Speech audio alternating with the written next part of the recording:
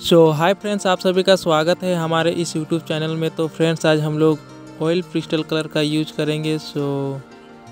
चलिए गाइस, देखते हैं किस तरह बनता है। और देख सकते हैं ऑयल क्रिस्टल कलर के साथ एक पेंसिल भी फ्री दिया है हमको। तो फ्रेंड्स, आप लोगों को भी ख़रीदना है तो भाई आपको इजीली कोई भी शॉप से मिल जाएगा। और ये थोड़ा सा महंगे प्राइस में है और इससे कम प्राइस में भी आपको मिल जाएगा। तो चलिए गाइस, स्टार्ट करते हैं वीडियो को। और आप देख सकते हैं हमने टाइगर का आउटलाइन बना रखा था, इसी को आज बनाएंगे। तो फ्रेंड्स, कोई भी ड्राइंग को बनाने के लिए सबसे पहले बैकग्राउंड को कलर करो, उसके बाद ड्राइंग को बनाओ। तो ऐसे में थोड़ा सा उभर के आता है ड्राइंग। चलिए गाइस, वीडियो में बने रहे एंड तक।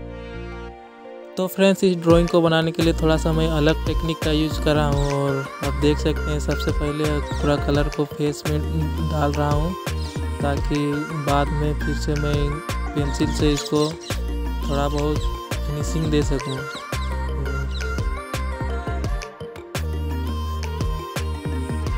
और यहाँ आप देख सकते हैं मैं टिश्यू पेपर का यूज़ कर रहा हूँ शेडिंग करने के लिए। और अगर आपके पास टिश्यू पेपर नहीं है तो आप हैंड से भी कर सकते हैं, फिंगर से।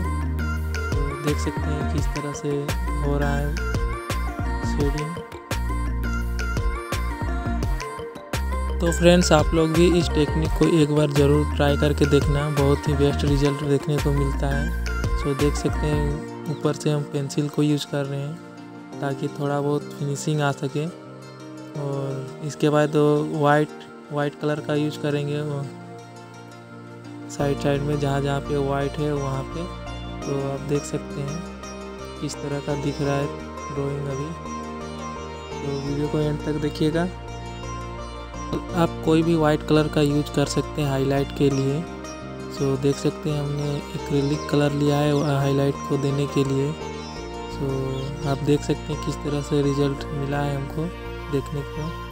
और आप सभी भी ट्राई कीजिएगा। अगर ड्राइंग अच्छा लगा है तो भाई प्लीज़ वीडियो को लाइक, कमेंट एंड सब्सक्राइब करना बिल्कुल मत भूलिएगा।